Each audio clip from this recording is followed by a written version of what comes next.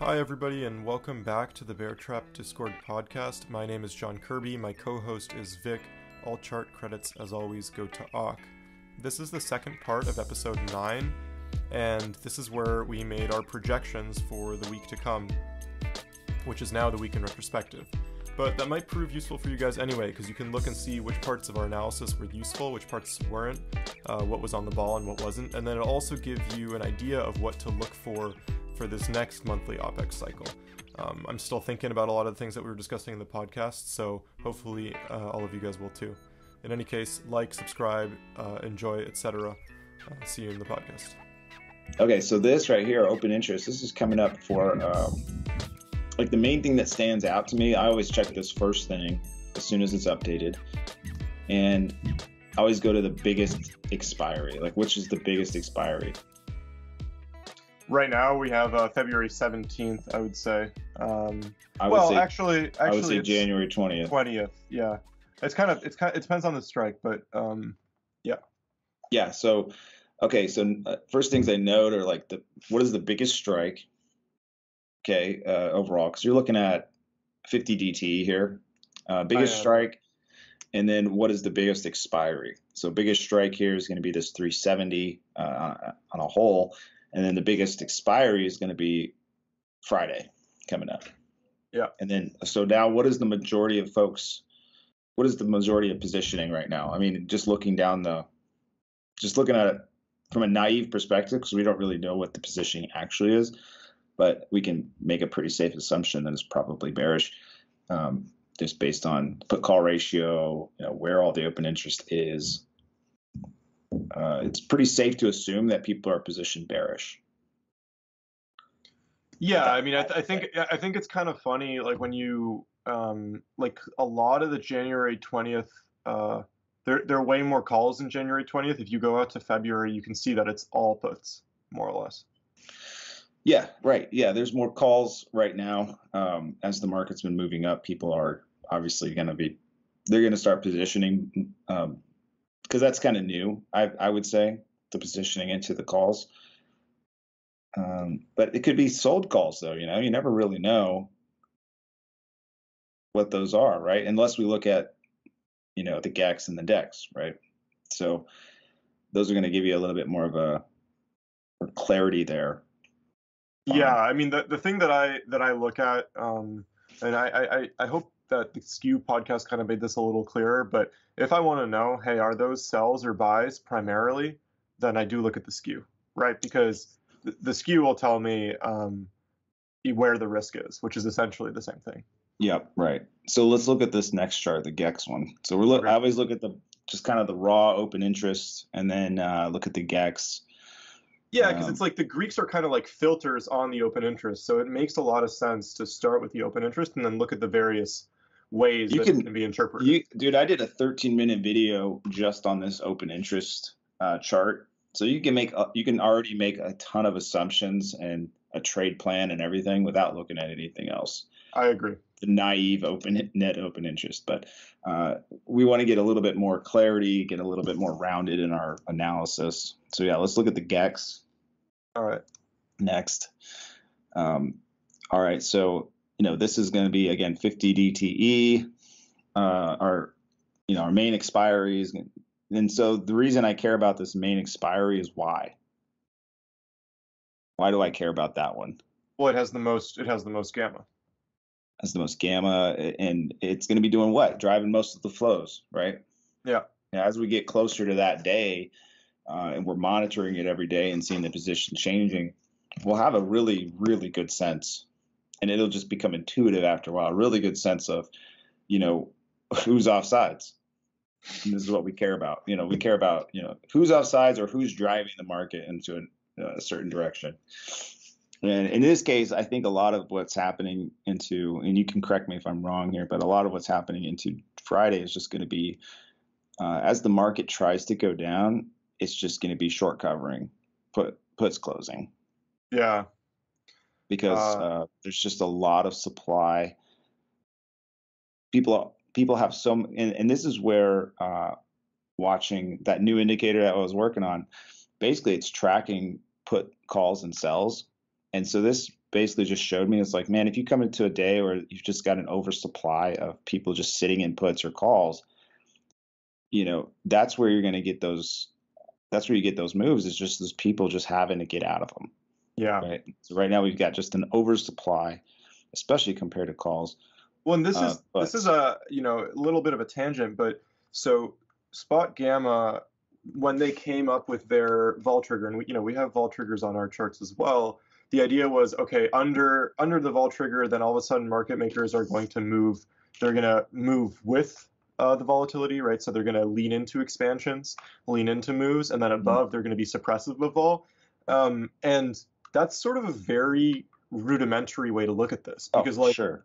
I mean, like you were just saying, hey, if we're entering into a day, like let's say we're under the total vol trigger, but we're entering into a day in which we're under that day's vol trigger, but there's a ton of puts underneath us, and the biggest puts are underneath, the biggest gamma strikes on the puts are underneath some lower gamma strikes on the puts.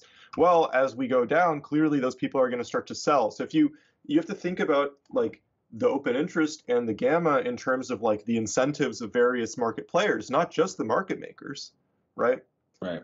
And that's going to tell you if we're going to be stifling or expanding volatility in a much more accurate way than just under that vol trigger, the general idea is that the market makers, the dealers, are just going with the market. So if the market's weak, they're selling into weakness. If it's strong, they're buying into strength. And then vice versa above it, where they're selling strength and buying weakness, which is going to suppress volatility. So that's why they say the volatility expands under the trigger and gets suppressed above it. But like you said, it's rudimentary, because if you don't understand the positioning, then you're going to be caught off sides a lot of times, because it's not that simple. If it was that simple, where you just had a single line on a chart and you just knew it was a sell underneath and everybody would be making mean reversion trades above the vol trigger, and everybody would be making expansion trades underneath. I say the vol trigger is more like a magnet itself in most cases, and the market is essentially trying to find a reason to get back to it. Yeah, and I mean the reason for that, and this will go directly back to the positioning, is that, okay, let's say you're holding out of the monies. At some point, you're more likely to sell those out of the monies than not.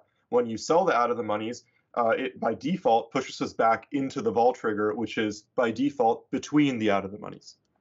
Exactly. So exactly. So if you understand the edges, kind of like what you've been playing as the boundaries. If you know where the boundaries are as far as options positioning goes, that's where you can start understanding how time is going to be affected and how volatility is going to affect those positions. And then you can start visualizing how the delta contracts around a certain level. So like in this case, the delta is most likely going to start contracting around the 400 level. It's pretty plain. Yeah. And this is for the next 50. This is just for the next week. And so what happens to all these positions if the market closes here at the end of the week around 400? Everything expires worthless, right? Yeah. For the most part. And then they could even close this at 399.50, and all those 400s are dead too. Yeah, the only thing is that we do have, right, like this positioning is going to shift pretty radically this week because of the VIXX and the OPEX, right? That is this week still, right? Because it's the 16th. Yeah. And then the 20th is Friday. So that's another thing too, is keeping that in mind. The VIX, right? We have to know where the VIX what the VIX is trying to do. And so let's pull up a VIX GEX chart. If we can grab one of those. Yeah. Because that for me has been so key. I don't care if anybody says don't GEX the VIX. I've said this a million times. I don't care how many times you say that. I look at that VIX GEX every day, and that thing is accurate to the freaking penny, man. Like, this thing is so accurate. And understanding the positioning in the VIX is so key to knowing what's going to happen in SPY options or SPX. Well, and this is something that I've been wondering about, because I agree 100%, and like this is what I like. In addition to the skew, this is what I'm relying at on, sorry, to give me that sort of like I call it like the seasonality of volatility. Hmm. It just has these natural cycles, and that's one of the things, the sort of like the market timing things that I love the most. What is amazing to me though is that when I think about it in terms of notional value, it's not that high up there. You know what I mean? Like, what are you like? I mean, in this we don't see it directly here because this isn't net open interest or anything like that.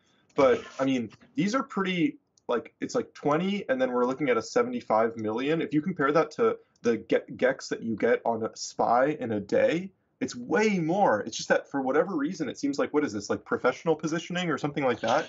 I would say what I really want to know about what's happening in the VIX is there, because the key that I've learned from Gem is there a supply or is there demand? Yeah, And that's kind of what I read off it. You don't look at it like a normal GEX like on a SPY, but what it's telling me is that, positioning in the VIX right now is, people are just overloaded with hedges. And they're starting to position to the upside. You can start seeing that. And those positions are going into February and March, yeah. which again, they're hedging again, which they should. But in the short term, what we're looking at is at least into Wednesday, when all this GEX expires, we're looking at basically some more volatility suppression.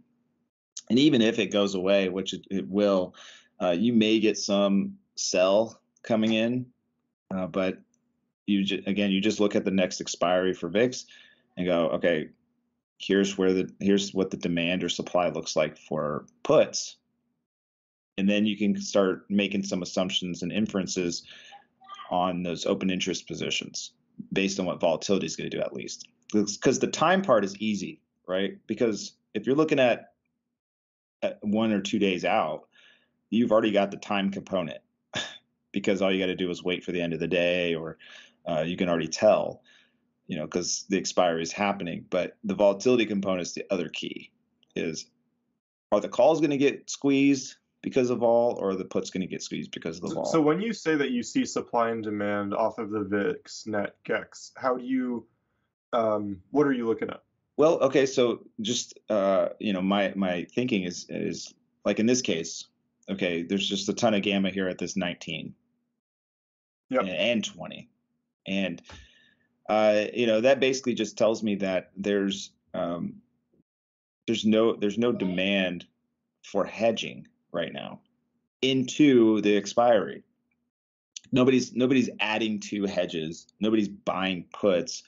And I think that's a function of everybody is already in puts. And so they only have puts to sell. They have only and have puts just for everybody close. to clarify, the puts that Vic is referring to are puts on SPX and SPY and so forth. Not Yeah, you have to know what the VIX is actually calculating, right? So the VIX is calculating, essentially you look at it like it's looking at demand for SPX options. Yep. Right. So I had this way of saying, like, it's kind of like an RSI of like a relative strength index of SPX options. And like if you're going to think of it like an RSI, I would say VIX is starting to hit those lower bounds of RSI. Like you're getting under 20 or whatever your number is. Yeah, and so I see how you're looking at this. Good. Okay. So I'm thinking, and I don't disagree with it. I would say that, like, obviously it's not right. There's no direct connection, right? Because when we're looking at VIX net GEX, we're looking at options on the VIX. Like the direct connection would be looking at the VIX index itself, but they serve as a really, really good proxy for what you're trying to read anyway. What I'm trying to read is I want to see what the demand is for hedging in SPX into the next expiry, right? Yeah, and there is definitely virtually none here, right? Because it's all on the put side in the VIX. Exactly. They all think that vol is going to be suppressed into the expiry. And then the other thing to think about, right? And I'm sure, I mean, like we've talked about this before, right? As soon as all these guys go away, it almost acts as if all these things that are pushing volatility down have come off, and then it'll just release us to let us go back to the upside in volatility. Yeah, exactly. So right now you're building you're pulling the rubber band back. Yeah. And you're getting to the end of where the rubber band is almost stretched as far as it can go, and then you're going to get that release. And who knows? You probably will sell on Wednesday, You'll probably be somewhere around that 410 SPY or whatever. And then, Well, yeah, that goes into the next thing I wanted to talk about, which is if we are going to get a serious sell, and this is what I was, sorry, let me get back on the over here. Yeah, okay. So if we're going to get a serious sell, as we were looking at on the net OI, like we have actually right now, and this is concerning me a little bit, too many puts, because I mean I want us to sell off a bit, too many puts for February 17th on the books already. but the other thing is how far away they are too. So you could get a really nice sell from these upper levels, and you still, cuck those, 370s and 380s from. But the short only comes off the squeeze. Like in order for that to be a viable short, we do need to squeeze up to 410, and we need the bullish flip to happen first. Then these guys need to kind of start to become a little less relevant. And then we can really get the sell-off. Yeah, and so the keys for me, at least looking forward, is obviously where is price going to go? Because if we start heading lower and we start getting closer to those levels, they could start acting as magnets. But right now they're repellents because they're so far away. And as we get closer to the expiries, as we get closer to Friday, so like. My plan for this week was essentially be like, hey, we'll probably move up into 406, 410 by Wednesday if we can get over 400. And even if we just sat at 400 for the next couple of days, and then we'll probably get a nice little sell as the VIX releases. And then you probably get a huge buy into the expiry as all those puts, basically realize their fate. And that they're probably not going to get paid out without some, 2 or 3. I like that way of putting it, as they realize their fate. Yeah, and so they'll wake up on Thursday, and we may be at a low on Thursday. We close at the lows, but it's not low enough, and so you just wake up and just go, well, screw it, I'll just roll these hedges out or just close them all out, call it a day. That's usually what ends up happening, and what I love about it is a lot of times these moves were inexplicable to me, but now I have a way of at least framing them. No, I mean, and we see them. There's always going to be some uncertainty, but we see them brewing ahead of time, substantially ahead of time. Right. Okay, let's move on to the DEX, because this is something that we really wanted to get back into today, I think. Yeah. Yeah, for sure. Okay, so what is this? So we're looking at basically, I've been trying to keep these DEX charts to the simplest I could possibly do, and I'm really just looking at where the positive delta is. Mm-hmm. I don't want to try to I just make a super naive assumption, and maybe someday when we get more data sources, we can start breaking this out into what the actual positioning is. But I just make a naive assumption as to where the delta is, because if we hit that 390, just for example, what does that mean for anybody that's positive delta? Essentially, the market is net positive delta there. What would happen if price went below it? It means that all those positive hedges can come off, meaning that we can start to really go down. That's like the inflection point of falling off of a cliff. Right. So what ends up happening is the reverse flows, they start becoming negative, essentially. But this also tells me, sorry to interrupt, but this also tells me that so long as we stay above 390, we're actually okay. We can come back down to the 395 region, and that's not really cause for concern. And this is what tells me, if I see positive gamma above and I see positive delta below, mm-hmm. It's really hard for me to be bearish. Especially if I see a setup like this. Really, you just need the 3 charts. You need the VIX, the GAX, and the DEX. And you go, well, we're positive delta, we're positive gamma, and the VIX is negative gamma. Yep. So it's there's the 3 horsemen here of bullishness, because you're fighting against all the flow. You got triple flow here. I love it. Yeah. So I use the DEX simply as go, okay, where's my inflection point here? You can see the distribution of positive delta here. The inflection point is clearly this 390. So as long as we're above the 390, we're in this positive delta environment. As long as the GEX is on my side, it's positive GEX, then, and it would have to be significantly negative GEX to get us down there, I would think, because there's quite a bit of positive delta in between where we are now. And you can sort of see, like if you just look at it as a distribution, you can sort of see there's been no tail on the delta distribution. We're kind of like creating one, but to the upside, it would be weird to just stop here without feeling the tail in on those delta curves. Do you know what I mean? Yeah, no, I do. It's basically like, okay, so I'll break it down for people who are looking at the chart. Yeah. Currently, we're at 398.46, right? And then if you look, these are the delta hedging curves, the ones, the kind of rainbow colored bands over here. And there's kind of like a hollow until the delta hedging curve becomes like hits the, what would you call this? I guess the y-axis, which is kind of in the center here of our histogram. And that hollow kind of needs to get filled up before we can start to come back down. Is that a fair representation? That's it. So that GEX is kind of leading where the deltas are going to end up being, is what I think of it as. So like I said, again, it's like, well, it would be really hard for me to see us selling significantly into Wednesday, given the way the VIX is set up, the way the SPY is set up, as far as GEX and DEX. It'd be very strange. So it'd have to be some kind of tail event, which is possible given the way skew is, but which we'll get into shortly. But yeah. But the way the positioning is already set up, I feel like the setup for the huge sell is going to be this super low skew and nobody's hedged. That's when you're going, okay, let's sell this thing off. Well, and this is part of it's these types of charts. So actually, it's funny because I don't usually read this off the DEX. What I look at is I look at the net OI actually, and so I look down here and I see this clustering right here, right?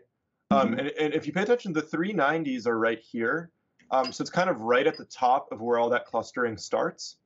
And then if you go over to the net DEX, you can see, okay, the 390s right here, and then you have some stuff above it. But really what this is, the net DEX is just telling you, oh, these puts are hedged right here. And that goes back to my point to where if you start with the raw net OI chart, and then you add some clarity into it with your DEX and with your GEX, well, now you have a really good idea of what the positioning really is. Yeah. No, I totally agree. So basically what'll happen for me is if we're at the right time in the expiration cycle and I'm looking at a net OI that looks like this, I'll be like, okay, I don't mind selling puts into this. Like we would have to have a real mess of things happen to get under 380 here. And then, equivalently, I could just be looking at the DEX and be like, oh, hey, look at all these positive deltas that are accumulated underneath us. Until we breach this level, those are all sort of static positive flows in a sense, right? Correct. Yeah. And those are that's basically how you would want to look at it. So what's your risk here?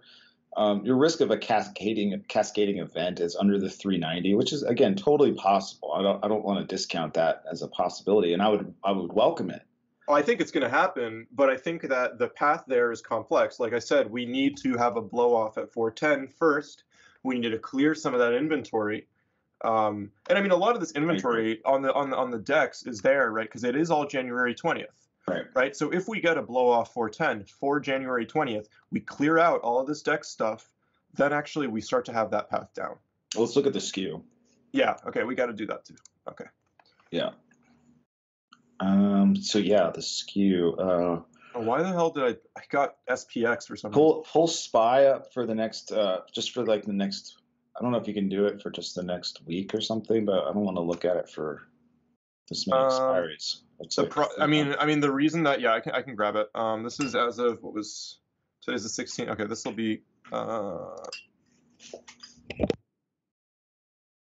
here we go. Okay, so this is not. We don't have an expiry sorting function for the skews yet. Oh, that looks better though. But yeah, SPY is usually a little better, and then I'm pretty good at figuring out which line is which at this point because I just kind of have an intuition for it.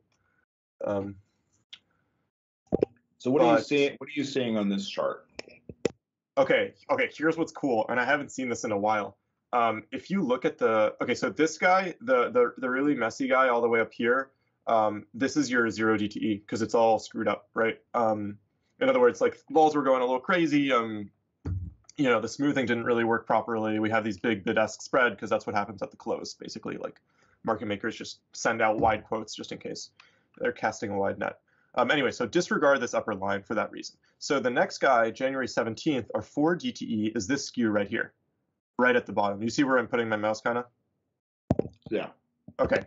So if you notice, this is like it's like more significant put skew than any of the other expiries, which just tells me all those puts that people bought, which we saw in the net OI that they're in, they have many vol points to go down. Because think about it like this. Okay, so these out of the monies right here, they're at a 20 vol, right? And VIX is at 18.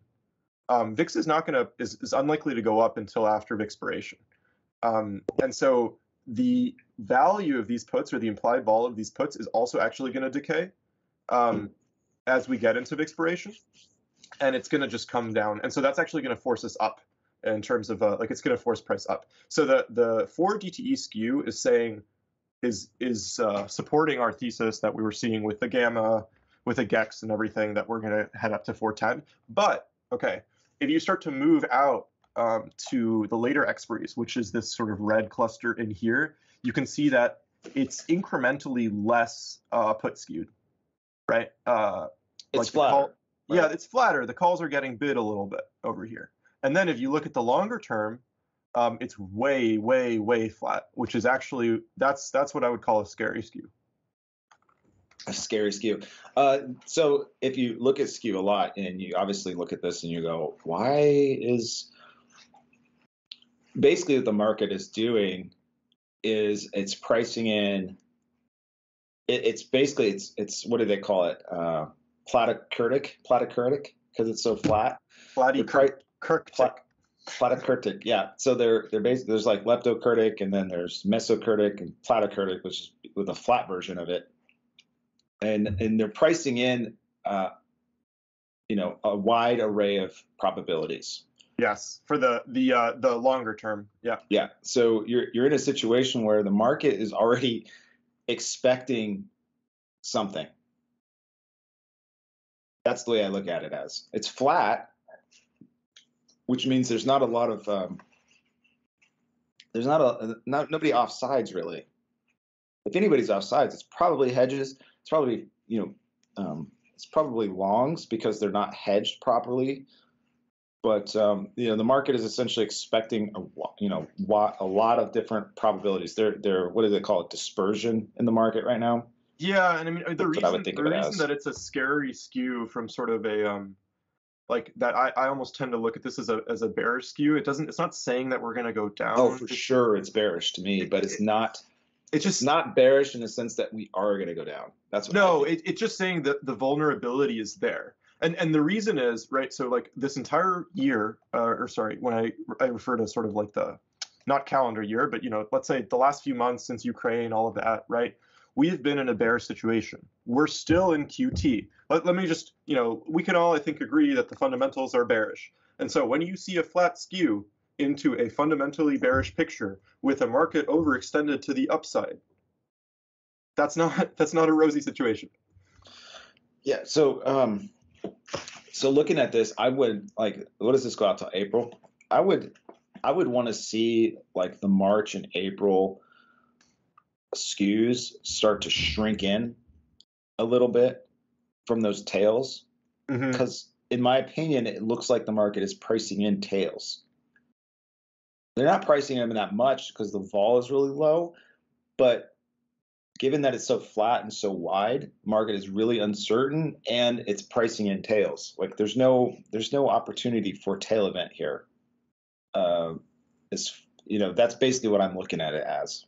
Like where you were talking about the skew coming up, look at the difference between the skew you were talking about where we're pricing in puts versus the way the skew looks for March and April. Yeah. It's very, very, very, very, very different. That's what you'd want to see you'd want to see something like that to the downside or upside, but you'd also want this to be to shrink in a little bit. And I think that's when you're going to start seeing the tail events come in. And it's not going to be a tail event like it's going to be like apocalypse. It's just going to be really it's just going to be a positioning event. I want to put a little bit of pressure on that idea that we are pricing in tails on the longer expiries, because at least my interpretation of the fact that we have these sort of like longer lines, if that's what you're seeing, is that when we go into longer expiries, we have more strikes. And so we just have more skew, like more points, more implied vol points to add to the skew to make this line longer, so to speak. Unless that's not what you were talking about. No, sure. Okay, so no, that's good. So as price moves up and down this line, what's going to end up happening? Well, honestly, if price were to continue moving up, I don't think that the skew could get that much flatter. It would just overall, it would stay the same level of flatness, but it would just come down. So you'd go from having a 30 vol at the peak puts over here to having a 25 kind of. The entire complex would sort of move down. So okay. So is it better to be a seller of premium in a skew like this or a buyer? I mean, let me think about it. Okay. So in order to answer that question, let me go through the second scenario. Like, let's say that price moves down, right? If price moves down, then this, like, let's talk about this April skew is going to start to look more like the 4 DTE skew, where the put side is actually going to come up and maybe start to hit the 35, 40 vol. And then the call side is just kind of fall off a cliff here a little bit more, right. But not that much, right? So the put side is going to go up more than the call side is going to come down if we go down. So if we have a bullish picture, I'm trying to think about what that means in the sense of what you should be buying. I think it's not a bad time to buy far out put protection. If you are, it's not how far out though. I mean, not as far as expiry goes, but I'm talking about out the money. Oh. How far down do you buy your puts? I think I would want to rely on these sort of historical vol lines to look at. I'd want to get something that's like a historical 30-day, 60-day historical vol, something like that. So maybe I would go down to 375, for instance, and then out in March or something. Okay. If I were trying to get the best bang for my buck in terms of, if you're hedging. Right. Yeah, if I'm hedging, correct. Yeah. So why aren't people doing that then? Because it's clear. It's clear that skew right now is cheap. Like puts are cheap. Well, it is and it isn't, right? Because, okay, we have to remember that, like, let's say that all of a sudden the Fed does pivot, right? And then we're looking at a 15 VIX again, right? This is still, from the perspective of, like, from a historical perspective, having this like a 30 vol up here, a 20 vol down here, this is still pretty high for puts. So the scenario, it's almost like people are afraid of, and I think this accords with what you were saying about how we're pricing in a range of possibilities. We're kind of at this inflection point where people aren't sure, should we start to get bullish again? Like, are we going to go up to, 4,500 type of bullish, where like that's literally what we're looking at right now? Or are we still in a bear market? Like, that's the inflection point that this skew is telling me that we're at. Okay. No, that's fair enough. So if again, we go back to, is it better to sell premium right now or to be long premium? And, whether you're long calls or puts doesn't really matter that much. But would you be a seller here in general? I think if you wanted to do the best of both, would I? No. I wouldn't get in front of this. Not right now. As far as selling premium? No, I would basically wait. Okay, because there's two scenarios, right? Like, let's say that if we beat 410 and we stay above it, then you can definitely start selling again, right? Because then just the and you're not even looking for as much implied vol compression there. You're mostly just looking to sell deltas. But the thing is, if we're underneath 410 and we come, then we have a direct path, like you were seeing, all the way down to 390 at least. And then you have to see how the positioning would adjust. And maybe then you'd sell some premium. So if we, it's funny because it's like if we look at a situation where the market is in this flat skew, but it's still high, then the market is already expecting a wide range of probabilities. And it sort of seems like that's a mean reverting type of environment. I see what you're saying. Like, I see what you're driving at. So if it's right, if this supposition is right, then it is better to actually be a net seller of premium. Sort of like what you were doing. You were selling premium into the end of the year, and you took a little bit of heat, but not a lot. Why?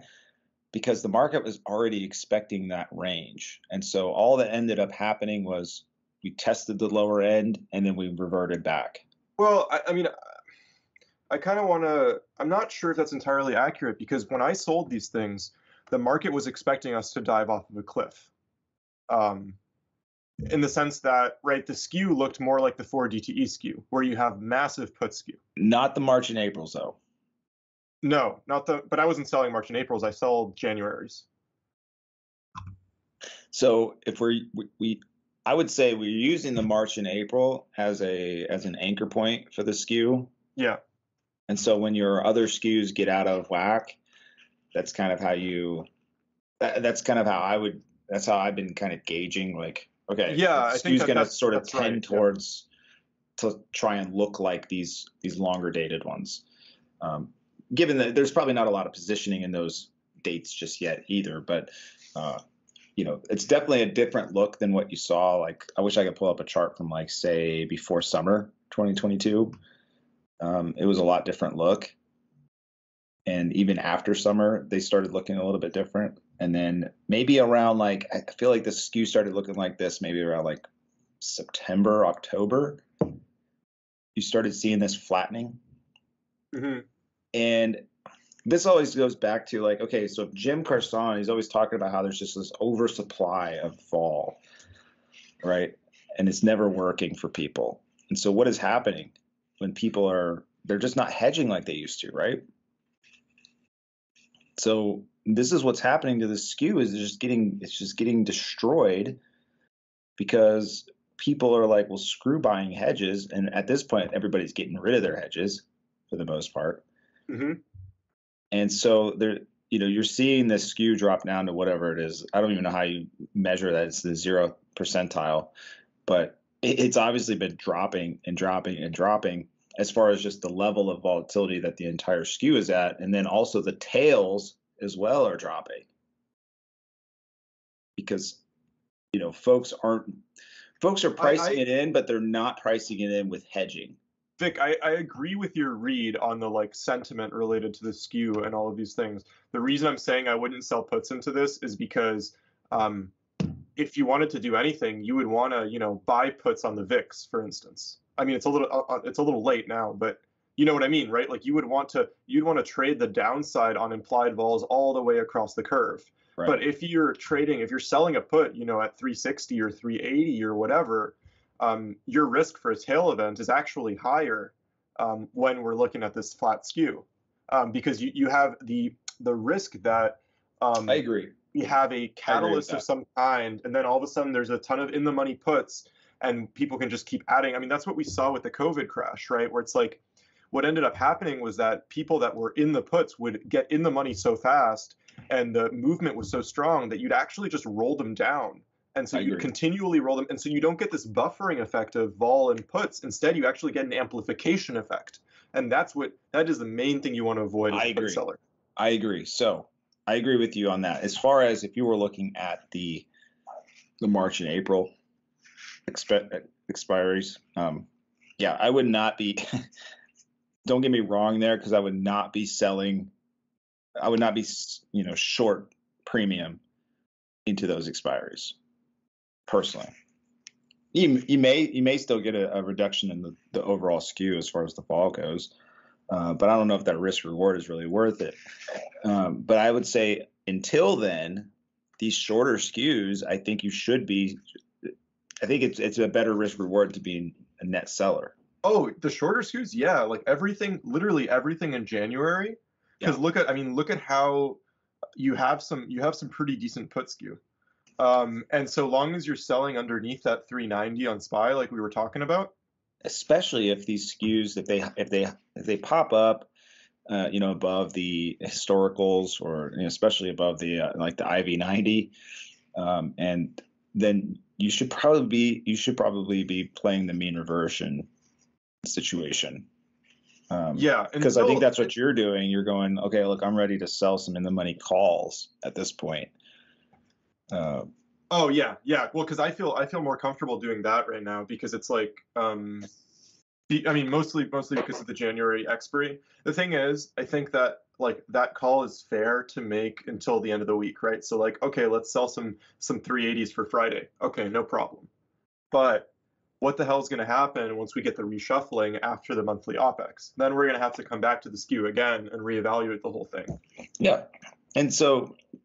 And for anybody watching, I mean, this is just basically the process you have to go through. And I would say, it helps to find someone you can bounce ideas off of and start to, develop a full picture. You don't have to trade the picture that you develop, but on a day-to-day basis, I mean, it definitely helps me to have the full context, at least have an idea of what the full picture looks like, No, and today changed my views on some things because I was a lot more, I have to say, before I took a look at all these charts this weekend, I was a lot more bearish with regards to after this monthly OPEX. And now looking at that delta hedging chart, it's not that I'm less bearish, but I do have a little bit of pause where I'm thinking, okay, let me reevaluate after that OI has reshuffled because it might not be this immediate sell that I was thinking it was going to be. And that's the other thing too, is getting the timing right. Because how many times have you been right, but you were early? You know what I mean? Like, you're right about things being bearish. Everybody is. I mean, things are not rosy. We're staring at a recession. We're probably looking at tons of job losses soon. The car market's about to crash. The housing market's in danger. Things aren't rosy, but you're most likely going to be early. You have to just be ready to accept that. And it can go up. The market can be irrational for what? Longer than you can remain solvent. Right? You hear that all the time. And this happened to a buddy of mine. He actually was extremely short. Like, he was over leveraged short February of 2020. For whatever reason, I don't remember what his main thesis was or whatever, but he had to cover margin call wise, literally like a week before the crash. Oh my God. Because he was just early, right? So, he didn't have all, the tools that we had, or I think he could understand them yet, but it's like, if you at least have a way to be like, okay, like you said, give me pause here a little bit because maybe I'm a little early, right? Maybe I need to wait for that VIX-X to happen, or maybe I need to wait for OPEX, because if you look at the March 2020 crash, it was literally like Feb OPEX to March OPEX. Yep. That was the crash. It was like to the day. So don't discount, not for you, obviously you understand the importance. Don't discount, anybody listening, don't discount the importance of the expirations, because everything that's happening right now it's just a shuffling of positioning. Yeah. And I think also something that I definitely tend to underestimate, and I think a lot of us underestimate, and this is something that, Paul Duncan from Gamma Edge has pointed out, and he pointed out during our podcast with them, is that a lot of this positioning is what I would call thick, right? It takes time and a lot of work to unwind it. It's not just like this, zero DTE, I'm going to just liquidate everything. Yeah. And I mean, that's why some of these effects, for instance, like what I would call the gamma squeeze, or actually not a gamma squeeze, the delta squeeze, or the put monetization that happened in big tech over the course of the last 2 or 3 weeks, they were like, at least with, let me use Microsoft as an example. There were a lot of people with in the money Microsoft 240s for January, end of January, now the 20th. Mm-hmm. And on those first few legs of, we had like 2% up moves or whatever in Microsoft, it's not like they all got out of them. A lot of them No. were bag holding those because those things Yep. are wound up with a lot of other positions as well. And Yep. now I'm finally starting to see some of these things come off, but it takes time. Yeah. That's why we look at the VIX the way that we do. It's because these hedges are representative of larger positions that are elsewhere. We might not even be seeing them. Maybe we're only looking Yep. at the tip of the iceberg, but You we're are looking only at the looking important the tip. Yeah. You're looking at essentially like the symptoms of what's really going on under the surface. And it's one of those things where you go back to the liquidity thing too. And I've been really trying to figure out how I can measure liquidity in the market, because that's the main driver of all of this, is how much liquidity there is. And Jen talks about this all the time. There's $450 trillion worth of assets. So if you just add everything up in the world, and everybody's trying to hedge in SPX. Yeah. They're trying to buy insurance on SPX for $450 trillion. So the notional value that you trade every day is like really like just a couple $1 billion of actual notional value that's moving the markets. So if you think of it in that sense, where you've got 450 trillion and you're really only taking a very small fraction to move the markets every day, it takes a while for this stuff to happen because they can't come into the market and sell all their Apple shares. No, That would crash they literally wouldn't be able to do it. They couldn't. Yeah, there would be zero bids. So it reminds me of the FTX Alameda thing, right? Where it was like they were valuing their own currency at X, Y, or Z, and then, but the problem is that like they were the only buyers of their own currency. So the next day they're worth nothing, right? Literally, that could happen to the market if if it came down to where everybody had to rush to the exits at the same time. It could be over like that, just in a split second, because that's how over leveraged the system is, and that's how little insurance people can actually buy for their assets, because everybody's long the market. And it's just such a good way to think about it, because it's like if you own a house, you're long the market because you want the house to go up. If you work, you're long the market because you want wages to go up. You want to keep your job. So everybody has an interest in the market going up. And the only way to protect yourself is to buy puts or, buy some sort of hedge. And most of that is going to be in SPX, because it's really the biggest, thickest market out there that you could do that with. So with that in mind, it's like the liquidity is the biggest issue. And that goes back to your point where it just takes time to get out of this stuff. They can't, if they're buying hedges, they can't buy all the hedges that they want in one day. So that's why you track it every day. You look at it. Okay, well, look, they added here, they took away here. And then you got to make some pretty broad inferences on what's actually happening. But that's, again, where you look at each aspect, as neutral and unbiased as you can, and just make a judgment call based on the evidence. We're looking at the evidence here. I mean, the only thing we can really say is that we're at least flat to bullish into Wednesday. This is what we're pretty sure about, and we have some pretty good reference levels. After Wednesday, and in particular after Friday, we do expect a moderate pullback. I think that's fair to say. Something over 390, and then after Friday, that 390 level could change. So then we'll reassess the 390 and see. Yeah, because you got to think about these deltas. They're expiring too. They don't need these deltas. No, that's what I was going to say. These are all Jan 20th deltas. So that's where I could see a little bit of explosiveness come into play. But I mean, we still have all this, all these puts. Like if you get to 390, all of a sudden all these put strikes out here in February. I mean, still we have time until February, so you could have like maybe a couple weeks of even coming further down. But at that point, these 380s start to catch us, right? Yep. Yeah. So man, some great stuff here.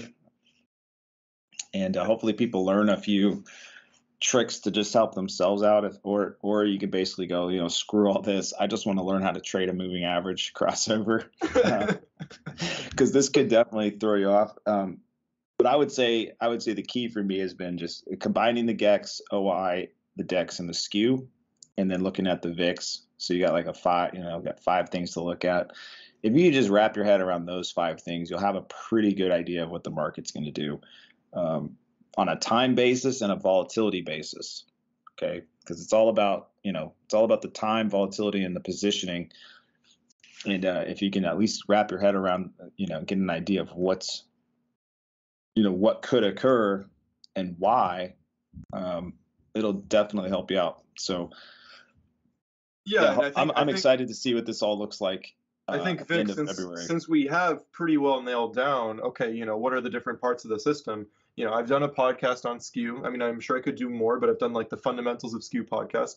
We can add a fundamentals of DEX, fundamentals of GEX, and then just have the whatever. What did you call it? Like the 3 horsemen or whatever? I don't know why 4 I said horsemen? that, but yeah, the 3 or 4 horsemen of something, man. I was trying to come up with some kind of moniker for something, but yeah, I mean, it's really the five pillars here of kind of getting a 360 view. They're gonna be like, can't you guys even get one number straight? Like, I know, right? I know. If I was like trying to create a course or something for people, I would probably, obviously nail some of this down, but I'm way too lazy for that because I really just want to trade. Yeah. No, I mean, I know for like my experience at least was I learned the most from listening to podcasts like this, where it's like, you have to do a little work to sort through the stuff, but also it's people just being honest because they're not filtering everything.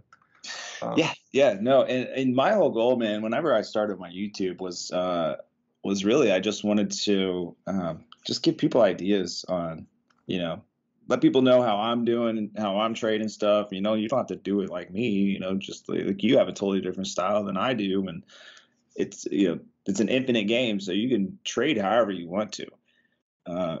Really, as long as you develop yourself an edge of some sort. This right here is edge. This is stuff that 99% of folks are not looking at. So right there, if you have any kind of understanding here, then you already have an edge that most people don't. I mean, the big banks probably all look at it, but it's like I've talked to institutional guys. They have no idea what I'm talking about when I'm looking at this stuff. They're trading. They're trading it's amazing. RSI and VWAP strategies, and it's like, well, that stuff is like classic cookie cutter retail stuff, Well, and even the quants that do, and I was talking to Jas from he has that tool in NFA. What do they call it? I think it's just called GexBot, honestly. Anyhow, I was talking to him, and we were mentioning how even a lot of the quant guys, what happens is they have a tendency to assert that there's no edge, right? Like that as a retail trader, you can't get any edge. But I think that a lot of times that happens because what they're exposed to is they're seeing how quickly their transactions happen, how their software is sort of seamless in this kind of beautiful way, how they're trading many markets at once. But the part that they don't see, because they're so involved in that, or because, as market makers, you have your algorithms that's, they're pricing all their forward vols and you're correcting to make sure that your forward vols are all in line and whatever. What you're not seeing is this sort of like, what is the big picture of the gamma world? Because you don't need to see it because your edges come from somewhere else. You don't care. Yep. No, dude, no, there's, if they say retail doesn't have an edge, that's ridiculous because I can go into NinjaTrader right now and create edge with one moving average. I can back test the moving average and there's instantly an edge there. It might not be a great edge, but I can promise you I could find a profitable strategy with a single moving average, and so if that's possible, then there's edge everywhere. There's literally unlimited edge. Yeah, it just ends up being complicated once you start to factor in, and maybe this de-edges the edge, but like transaction costs and time invested and all these other things, Retail has an advantage because you can be in and out as much as you want. Like if you get a big bank and they've got 10,000 lots of E-mini, it's going to take a while for them to figure out how to get out of that position. Oh, definitely. Yeah. And whereas you and I, we're trading one single lots, so we're in and out as much as we want. We can literally take the best trades every single day without having to think about it. They can't because they move the market. So, their edge is that they've got tons of capital and they can just sit there and take a loss forever and then eventually come back. If they were using their capital to sell the puts that I sell, then they'd be doing pretty well. And that would change the market though too. So then you would see that reflected And so they got They have to deal with the stupid reflexivity issues and all sorts of exactly. messes. So there are a lot of other issues that come with being a big bank. Yeah, they can cheat, and they can front run you, or they could put out news or get political that helps their positions. It's like, but none of that, that's edge that they have. That's not the same. We don't even care about that. All I care about is making $200 a day. I don't need to mess around with, you know what I mean? Like, I don't have to kill nobody to get paid. It's like, so I just got to come in there and figure out how to make 5 points, 10 points.